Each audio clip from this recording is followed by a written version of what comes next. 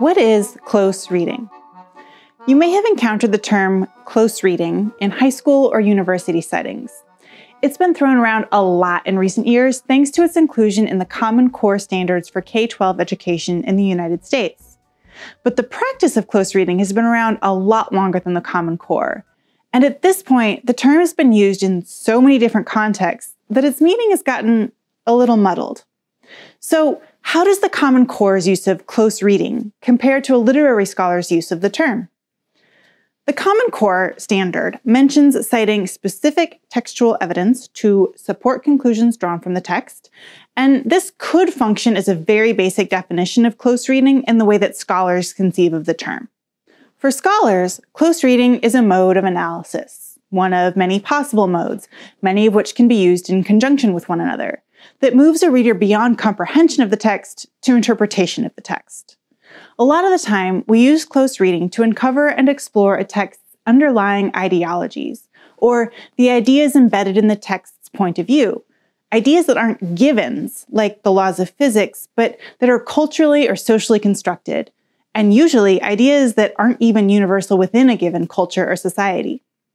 We use close reading to make new knowledge out of our interactions with a text, which is why your instructors in high school and college might ask you to use close reading to write an essay, since the United States higher education system values the production of new knowledge. So, what does it look like to do close reading? When you close read a text, you're looking at both what the text says, its content, and how the text says what it says, through imagery, figurative language, motif, and so on. You might have noticed that the OSU Guide to Literary Terms includes videos on imagery, figurative language, motif, and so on. Most of the videos in this series employ close reading. But how do you look at what the text says and how it says what it says? I like to think of close reading as a process with two major steps, plus a bonus step if you're using the process to write a paper. The first step is to read and observe. These observations would include the specific textual evidence the Common Core standards mention, concrete things you can point to in the text. Direct observations are pretty much the defining element that make close reading close reading. Usually, you read the text multiple times in order to make note of as many observations as possible. And speaking of making notes, close reading usually involves some form of note-taking, which might be annotating in the margins or collecting things you notice in a notebook or computer file. The second step is to interpret what you notice. Look for patterns in your observations, and look for places where those patterns break. Look for places in the text that snagged your attention, even if at first you don't know why. What implicit ideas are embedded in these patterns and anomalies? What is significant about your observations? And what conclusions can you draw from them?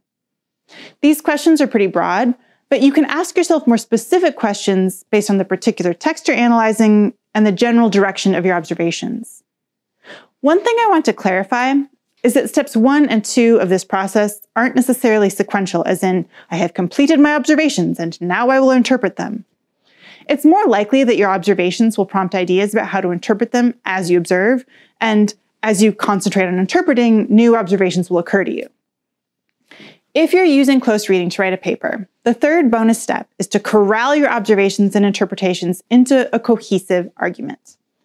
This may involve cutting out the observations and interpretations that aren't relevant, and going back to the text for additional observations you can interpret for the argument you've developed. So, what isn't close reading? It's not focused just on what happened in the text, the content, that summary. It doesn't speculate on the effect of the text on the reader, which is not something you can directly observe in the text.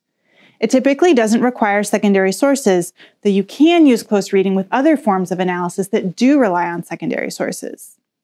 It's not the discovery of the one right answer of what a text means, because there are many ways to observe and interpret a text. But it's also not a free-for-all where any reading of a text is correct because everything is subjective anyway. Close reading isn't the only way to usefully and productively engage with a text, but it is often a useful mode of analysis because it is so grounded in the text, digging deeply into its layers of meaning.